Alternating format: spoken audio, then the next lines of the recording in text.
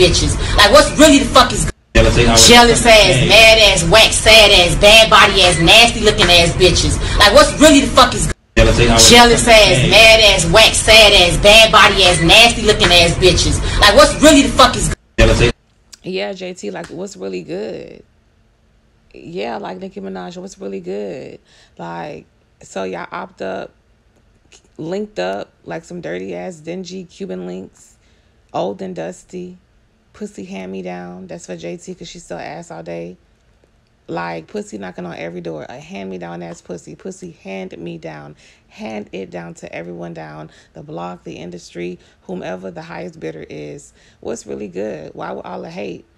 You know, why we doing the bootleg Carisha, please? You, like, literally, I saw this video and I was recording about it yesterday, but I left it alone. But this video that I just uploaded is definitely a part 2 to what I was saying in my most recent video. It's like, it's jealousy. It's sad that, you know, you have a quote unquote best friend who was never really a friend, because for her to be jealous of you, and it's not even about the envy, because people sometimes tend to envy and be jealous. We all have that tendency. Kelly Rowland was like envious of Beyonce, but it's all about how you go about it. If you sit up there and you admit it, that's beautiful. You real, and then you can say, okay, well, I'm envious of this and that and the third because my friend is this and that and the third, but I love my friend, like Kelly Rowland said, and I'm happy for her, but I just feel like I'm not in a good space, and I'm just going to be happy for my friend, though. It's not her fault. I'm happy she's winning. That's how Kelly was feeling. Like, that's envy, like, you know, that it's not harmful. Like, you're not trying to harm her, you know, sabotage anyone's career. It's like just a regular emotion that people feel because we're not perfect. Like, we feel that way sometimes. But this type of envy that Nicki has for Cardi is destructive. She's done so many things to try to discredit Cardi, and we all know that. And now it's like the writing thing. It basically proved, JT herself, you know, proved that Nicki Minaj is a hater. You know, like, it's okay for you to write bars for JT, but it's not okay for, it's okay for y'all to collaborate and write together, but it's not okay for Cardi to collaborate and write her own music, and then some music she collaborates with other writers and they make a beautiful piece of art. So it's like, you know, it's really a double standard. It is piggybacking off of my recent videos, and the fact that in this video right here, it's just basically explaining what Trina's basically saying, what JT and Nicki Minaj is going through. They're jealous. They're miserable. You know, they're both in relationships that are messed up. They're not happy with themselves within. One is like near death. The other one, their vagina is near a clinic. And it's like they're upset because of their life. Just because someone's famous does not mean they're not miserable. They're miserable. And it's a shame that... And what I was going back to saying about envy, Kelly, the envy she had, she loved Beyonce. She didn't want to harm Beyonce. She just felt like her position was messed up. And she basically was looking at Beyonce like, damn, I'm in a messed up position. But she was not, but she was happy for Beyonce. The envy that JT and Nicki Minaj has is a different type of envy. That type of envy is destructive. That's the type of envy where you try to destroy the person or put them down or take them down because of your jealousy and envy. Now, see, that right there is evil because you're trying to affect someone. Kelly never was trying to affect, you know, Beyonce's success. She just felt bad about her own lack of success at that time, she felt, you know. So people, we all, like I said, all of us have sometimes can get jealous or envious, but it's all about how you move.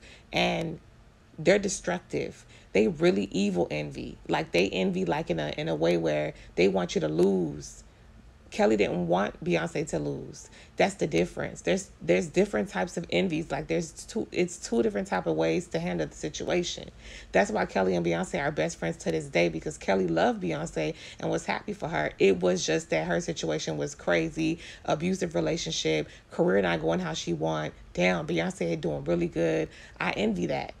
But JT and Nicki Minaj, they're like, I want to take her down. I don't want her to be on top. I want to diss her. I want to discredit her. That's destructive and that's sad. And then JT further is hating on her own best friend. And it shows, because why are you interviewing Nicki Minaj like you Carisha, please? You already went and betrayed her on Queen Mix working with Nicki Minaj alone. And then now you popping shots at her in no bars saying that she's playing wife to Diddy when Diddy don't mess with her like that. We all know Diddy got females, but you're her best friend. Why would you do that? And then now it's like the magazine thing. I got a clip. I read a little bit of part of it where she was admitting that, Nicki wrote bars for her. So already established their haters and double standard.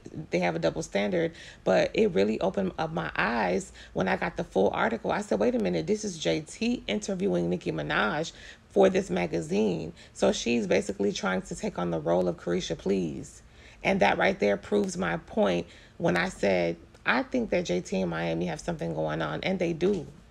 Okay? JT is very, very jealous of Carisha. And when you go on Twitter, let me see. Let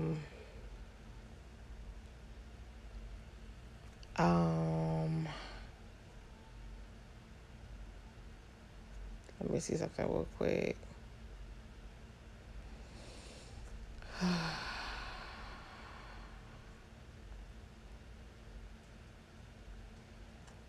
Okay. Young Miami.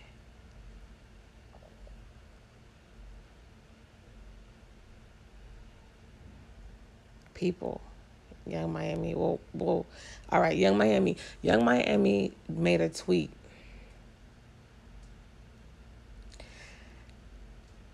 And the tweet, basically, it made me think of JT. And, by the way, friends don't run to the internet and genuinely tweet about the situation y'all just went through. You see? By the way, friends don't run to the internet and generally tweet about the situation y'all just went through. Okay. Okay. She put,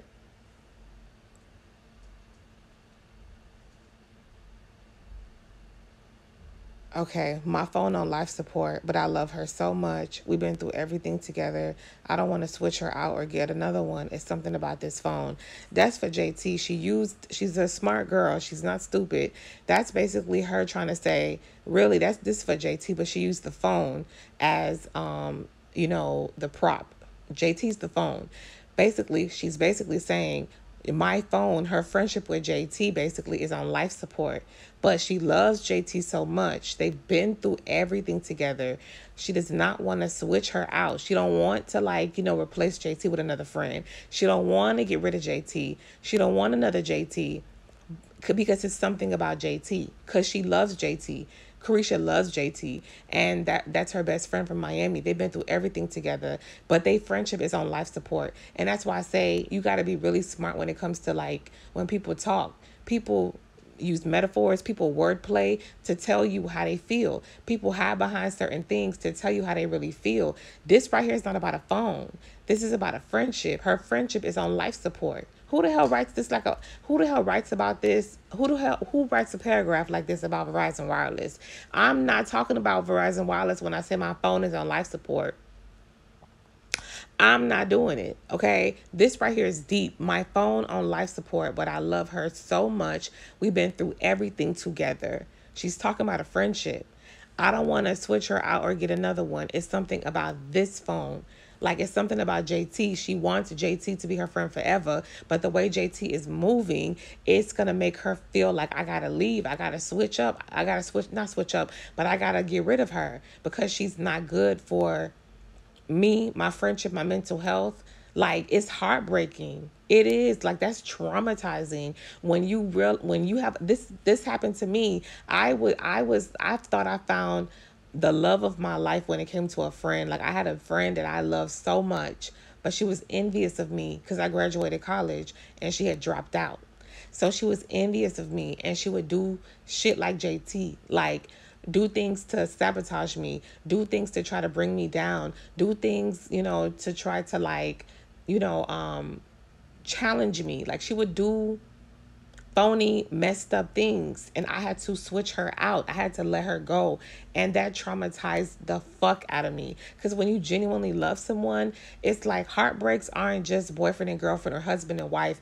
A friend can break your heart too. A best friend can fuck your mind up and your heart up too. A best friend can really break your heart. My heart was broken, bitch. I was in therapy, not like solely for her, but I was in therapy in general. But she came up. That's how much the separation of us impacted me. It hurt my feelings so much. I needed to talk to my therapist about it. I was like, oh my God, like it had a very bad effect on me because she was envious. I'm thinking, you my dog, you're supposed to be happy for me. And turns out you're not a friend. You're not a true friend. So I gotta let you go. And you moving funny. So this is your real self. This is your character. And I can't be around you. And I really love you. But it's a shame that I can't be your friend because of your feelings, because of your cancerous ways. And that's traumatizing and that's heartbreaking. And people really like go ghost and just really like disappear for a while when they go through breakups. And that includes friendships. Because when you lose a friend you love, and then it's like not even to death, but you lose them because they are acting funny or moving stupid with you. And you thought that was your dog and you happy for them, but they not happy for you. And you see how they moving and they're doing things to try to disrespect you and sabotage you. They throwing shade at you. They doing all of this type of stuff. It's like, wow. I thought we was like two peas in a pod in Miami. Like we did everything together. But the thing is that I said before, let money and fame get into play and watch people how they change. Pay attention to people when they elevate in life, when they get money, when they get fame. Pay attention to who they are and how they act, because money and fame will show you true colors. Money and fame, if it changes someone, they was always fake. And if it doesn't change them, they solid. If money and fame gets to their head and they start switching up on day ones, they was always like that. They was just playing like, a role. And that's heartbreaking to figure out, like, damn, I thought you was my friend, but you really, really wasn't the girl that I thought you were. Like, you really, really are all for yourself. You don't really love me. We were just friends because we were into the same things and we ran the same. We were all friends and good until I elevated. We was all friends and happy and best friend city girls until I fucked around and got a billionaire. Until I got my own show. I'm elevating. We were friends and best friends and cool when we were on the same level, but I start elevating and you are envious of me. And it's like, okay, you're not even just like Kelly Rowland envy. You're like really like evil, like I want to take you down envy. So like I said, success is the biggest test when it comes to a relationship and friendships. Like, how do your people act when you get successful? When you elevate in life, how do they act? And JT basically showed her true colors. Like, I'm off of myself. I want to do the Nicki Minaj remix because I think it's beneficial to me. Fuck you, Carisha. I'm going to go hang out with Nicki Minaj and, I'm going to do an interview and compete with Carisha. Please, fuck you, Carisha. Like, money and fame really, really gets into people's heads. Like, people will do anything for money. And she even uses her vagina for money. So there's no type of loyalty to anybody she has but to herself. And to find that out later on in life, you realize, wow, you only fucked with me when we were on the same level. But now that I'm elevating and I'm dealing with a billionaire and you see my lifestyle and you see basically the upgrade of it and you see me doing my own show, you basically switched up on me. That is traumatizing. Miami already lost her baby daddy. So for her to lose her best friend, baby, she's going to need a therapist. Because Miami, I could tell, like, she really loved JT. You know what I'm saying? Like, she really genuinely loves JT. And she's the one I feel like is the most loyal out of the both of them. Like, she really, really be going hard for JT. And so if they fall out, which I know they will, I feel like they will later on, I feel like Miami is going to freaking go ghost. Like, I don't blame her because I know what it felt like. It took me years to get over that heartbreak because I swore that person was my friend. And when I found out they weren't, I was traumatized. I was damaged. I was so hurt. Like, damn. Bitch, you was my bitch. I thought you was my fucking dog. Like, I really thought you loved me the whole time. You loved me only when convenient for you. As long as I'm not doing better than you, as long as I'm doing what you say, you love me. But if I elevate or if I'm my own person, you don't like me. You don't fuck with me, which means you don't love me. It's just a friendship of convenience. And somebody had put on my YouTube, Carisha and Young Miami never was really friends. Now I'm seeing it because it's like, look at how JT moving. And people thought I was tripping when I said JT fake as hell for that Queen mix, because I'm a loyal person. I know true friendship. They don't have true friendship because look at how she's moving, JT. So it's really sad. It's really, really sad. And I believe that the City Girls by next year, I don't think they're going to make it. I don't think they're going to make it. The way JT's moving by herself. It's like JT is preparing for a solo career. JT is preparing for a solo career. I really feel like JT is really preparing for a solo career. And I think that from now, she's starting. Like, she's already separating herself. Okay, Nicki Minaj, she's working with her. Then she's doing an interview with Nicki Minaj, right? And so she's basically competing with Carisha. Like, people be in your head in the industry to try to divide you against your best friend, Nicki being one of them. And it's like, now people probably in her ear like, go solo. And a lot of people used to tell JT, go solo, go solo. You better than Carisha rapping wise, go solo. So I feel like Young Miami, honestly, I feel like Young Miami is City Girl, but I feel like JT, I think she's preparing to go solo. I think JT wants to be the star. I think JT wants this all for herself. And that's sad, because we didn't see it like that. You never expect your friend to do you like that. I already see the signs. She's envious of Carisha, and I feel like she's going to go solo. But what JT don't know is that if she goes solo and Miami goes solo, Miami's going to go up. Miami's going to go up. Baby, if she didn't go platinum with you, Miami's going to go platinum, then solo. Okay, so if JT were to ever disband and break Carisha's heart, like, we not cool, I'm solo, JT would be copper. She would go aluminum foil. She'll be like spilled milk. Her album would go aisle number 3 is what her album would go. Like, nobody would buy it, but everybody would support Carisha, including me. And I do come down on Carisha by being delusional over Diddy, because she is. But if JT did Carisha, but one thing about Carisha, she never switched up on JT. So if JT were to switch up on Carisha and call herself going solo, I'm buying Carisha's album, because I don't fuck with that. That shit, I went through that shit with my old friend, my ex-friend, and I just now really like got over it. Like, okay, whatever, the past is the past, let it go. The hurt, the trauma, the resentment, the pain, let it go. You know what I mean? Like, I would definitely support Young Miami if she feel like she better and feel like, because you got Nicki Minaj. Think about it. Nicki Minaj, I think that this is not confirmed, but I feel like, seeing the type of female Nicki Minaj is, I feel like Nicki Minaj she's a divide and conquer type of female. So it's like the City Girls is a group. They're very powerful together, right? I feel like Nicki Minaj is the type of person that would tell JT, you could rap better. And JT's weak-minded. You could rap better. You have a better future. You are the talented rapper. She's chasing around Diddy. You need to take care of yourself. You can go solo. You can actually go solo. Now, what would that do for Nicki Minaj if JT and Carisha were to break up? Well, that's competition knocked out the way. The City Girls is no longer around. So that unit they have, that popularity, their powerful unit, their powerful unity as the City Girls, that's done. So she's gonna be like, okay, that's over with.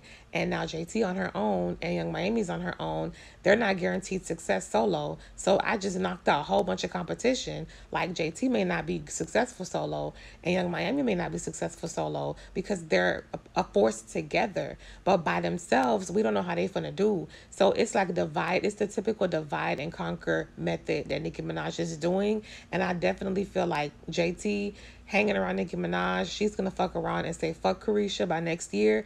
I'm going solo. JT already said on a live, she was like, I'm gonna be putting out music for my fans. I thought y'all was the City Girls though. I thought y'all was the city girls though. So your fans, Carisha don't talk like that. Carisha has done records with other people solo. How you do records with people solo, that's fine. But y'all still a group.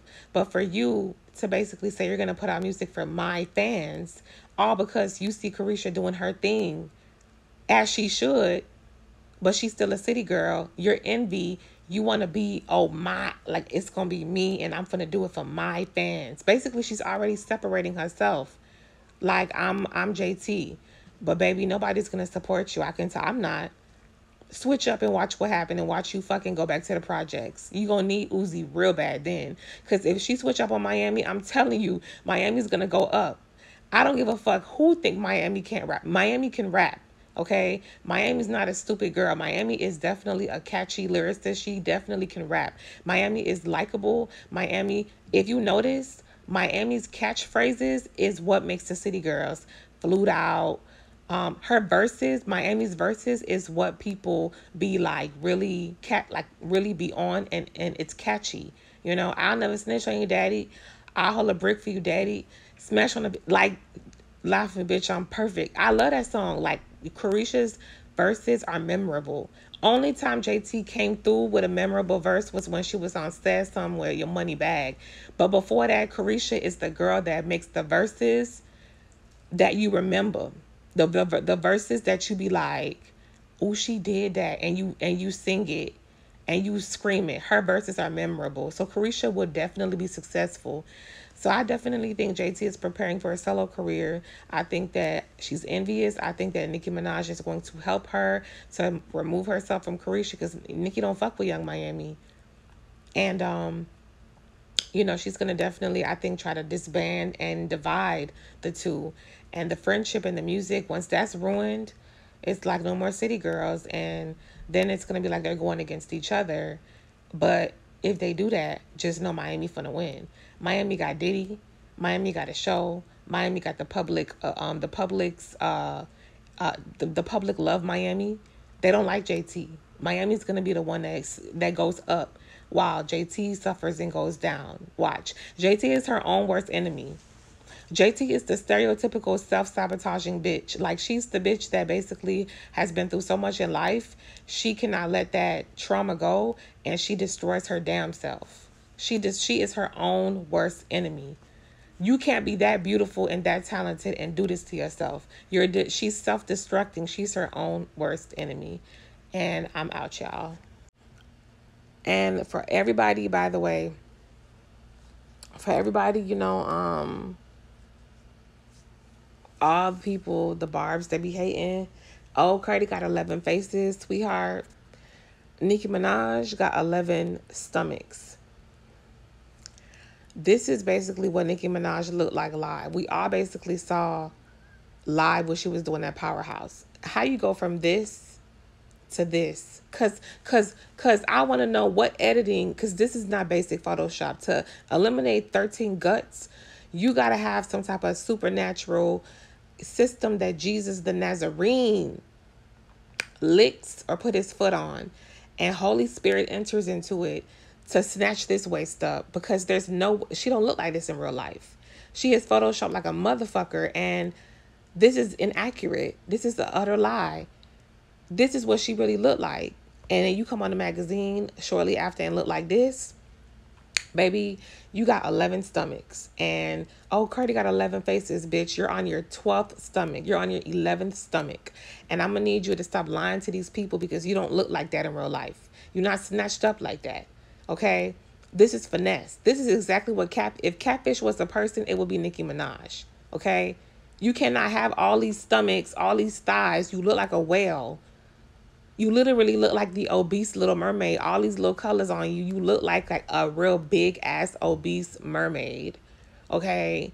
Ariel was very snatched and slim and petite. You look like the obese version. Okay? Looking like a fruity pebble. Colorful as fuck. Fat as fuck. And then you have the nerve to come on the magazine and try to lie to my eyes, trying to make me feel like I got cataracts, God forbid. Bitch, I know what I'm looking at. I'm looking at a lie. I'm looking at photo edit. I'm looking at Photoshop. I'm looking at InShot. I'm looking at, you go onto the app, your app store, and you type in editing and editing photos, editing videos. They edited the freak out of this picture. And it's like, yo, this is not, this is Cardi's waist. This is not her waist. Shorty got 12 whole Thanksgiving turkeys in her belly right now. And I want her to shit them all out because she needs a laxative. She needs to get all of that out. This is water. This looks like high blood pressure. You give me very much sodium. Lots of salt causes high blood pressure. When I look at her, I think of high blood pressure. I think of salt. I think of heart disease. I think of diabetes. I think of all types of diseases because obesity is definitely a cause for these things. Why do you look like this? And then you have the nerve to come on camera and try to look like this. Well, shout out to the person that literally surgically removed via editing her 11 stomachs. Shout out to y'all. Y'all did y'all big one. But just know that we all know she fat. And this is a lie. Okay? I thought catfish was over. But apparently people are still trying to finesse. But you can't finesse me because I know what you look like for real, for real. We all know. We all saw your fat ass rolling around like a basketball on Powerhouse. Rolling on the ground, and I'm trying to figure out, how did this bitch get up? I think with assistance. I think they lifted her up by her motherfucking hand. Like, here, bitch, here's your wheelchair and your cane and your dentures. You fell. They probably thought it was a slip and fall accident. No, her ass lays on the ground and wants to roll around trying to be sexy. When she knows she's way past sexy. She knows she's in her golden girl bingo years. She want to act like she's a sexy twerker like Cardi B, who's like 3 decades younger than her. Baby, you are bingo. You supposed to be putting your hand up and you're supposed to be like, bingo. You supposed to be asking the nurse for your medication for the afternoon. You supposed to be out there begging for Jell-O in a nursing home. You should not be on the ground rolling around like a hula hoop, like a ball. Okay? Shaped like a fucking ball. Okay? But anywho, y'all, I'll catch y'all later.